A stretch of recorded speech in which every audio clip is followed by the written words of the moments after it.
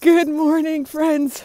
It's a blistery minus 27 degrees out today, but that didn't stop me from getting out, getting some fresh air. I just dressed for the occasion with today's quick message. It's going to be short. Are you transforming or conforming? This morning I was studying Romans 12:2, which, if you're not familiar with it, says, don't be conformed to the patterns of this world, but be transformed by the renewing of your mind. And so the Bible's telling us that we've got two options. We can either conform or transform.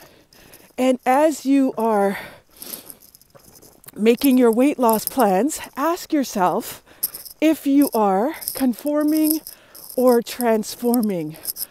Transforming, are you spending time in the Word?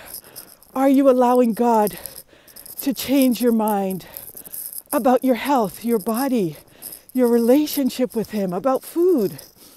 Or are you conforming, which is giving in to the lust of our flesh, giving in to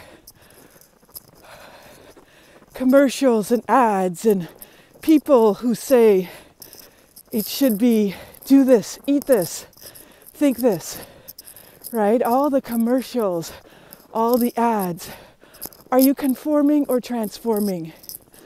If you are conforming, you're never going to break through. You're never going to reach your goals.